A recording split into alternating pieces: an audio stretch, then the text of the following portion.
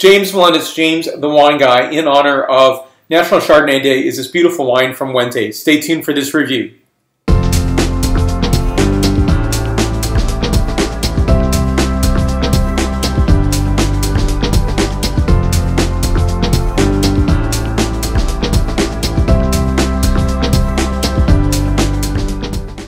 Now I have reviewed this particular bottle, and it's called Eric's Chardonnay. I'll bring this a little closer and introduce the wine first of all. This is the unoaked Chardonnay from Wente 2014 vintage.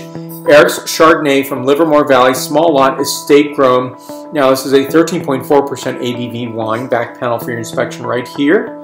And what I think is fantastic about this producer is simply this. When I look at the Wente family, it is the first family of Chardonnay in the United States, and most of the Chardonnay in the United States, the clone is actually coming from the Wente clone. We still have so many family members that are intimately involved in Wente. You have Carolyn, Eric, Phil, Carl, and Christine. Now, I've had the privilege of sitting down last year for last year's National Chardonnay Day and having dinner, and it was a celebration for the 125th anniversary of Wente Winery. So that was with Eric and Christine. So what I love about the Wente family is they are totally involved and really, really superbly nice, down-to-earth people who are thinking of their wine production in terms of, the heritage.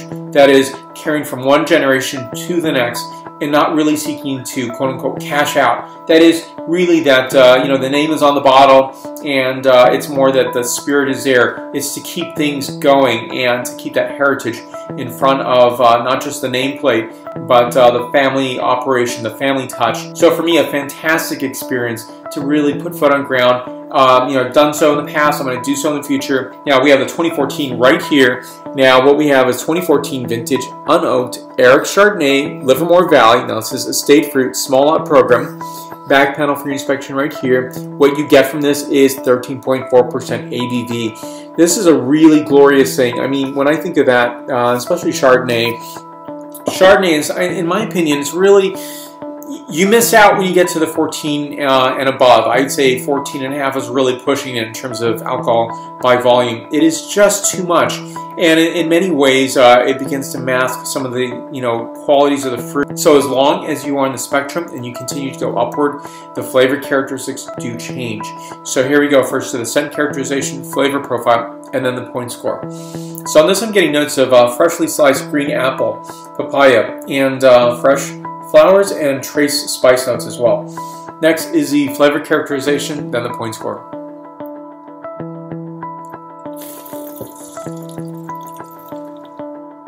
Lean, crisp. I think it's really fantastic in terms of getting a hint of papaya, green apple, a hint of mineral notes as well, almond tea and white flowers.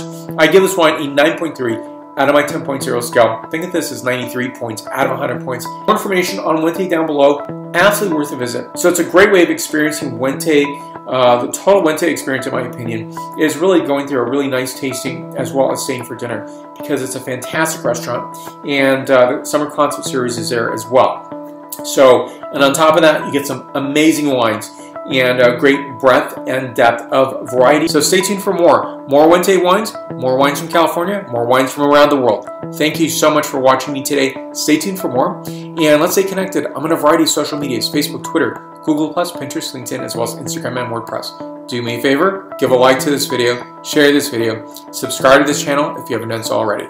Thank you again for watching today. Stay tuned for more. Salud!